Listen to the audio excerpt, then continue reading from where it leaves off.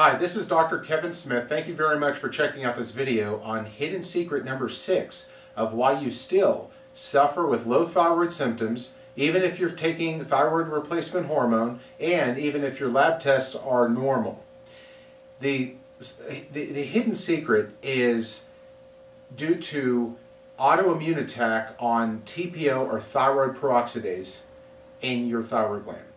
I call it hidden because most doctors don't check for it, and so it remains undiagnosed. When you go to a medical doctor, whether it's an endocrinologist or a primary care physician, they are going to check your TSH levels and they may check your T4 levels, and if you press them hard enough, maybe they'll order a T3 test, and that's about it. They either don't know about this other stuff, or they just don't, it's not part of their training, it's not part of their paradigm of what they do to try to help people.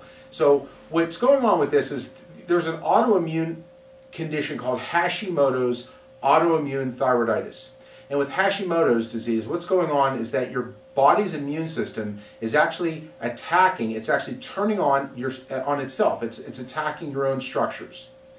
And there's a lot of different types of autoimmune problems. For example, you may have heard of rheumatoid arthritis, and you may have seen elderly people with their knuckles all knurled up, and that's an autoimmune attack on the synovial joints. Well, there's different types of autoimmune conditions, and the one that attacks the thyroid gland is a condition called Hashimoto's. This condition is when the body's immune system attacks the thyroid gland, destroying the gland and inhibiting its ability to function.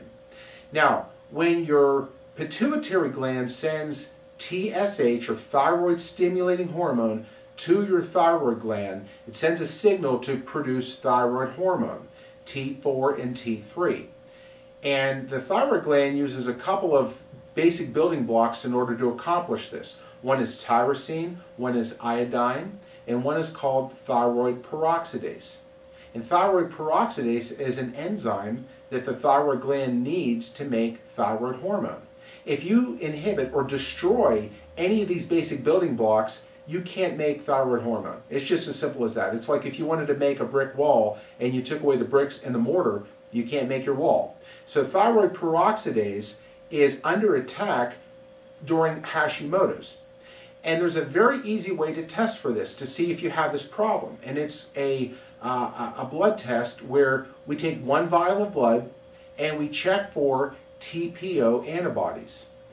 If you have TPO antibodies that exceed a certain reference range, then you were positive for Hashimoto's disease and you've got an autoimmune problem that has to be dealt with. Simply taking levothyroxine, Synthroid, Cytomel, Armour, whatever meds that they have, none of those are going to actually address the problem, which, as I said, is an autoimmune attack on your body. So the hidden secret here, the takeaway, is that it's an autoimmune attack on TPO, which limits your ability to make thyroid hormone. Now, what causes this? Well, Hashimoto's is largely a genetic problem, and it can be turned on at any time in somebody's life. Sometimes it's due to perimenopause, or due to pregnancy, or due to puberty, or sometimes a traumatic effect like a car accident. It's anybody's guess. But the thing is, according to the research, 70 to 90% of the people that have hypothyroidism or low thyroid, it's caused by Hashimoto's. And what's a real mystery is why medical doctors don't check for it. But the simple fact is that they don't, so it remains a hidden cause. So what's important for you to do is to at least go to a doctor that knows to check for this, knows how to interpret it, and using a functional model, not just the lab model, but a functional model, to be able to identify the problem and then to be able to neutralize or remove what's driving the problem in the first place.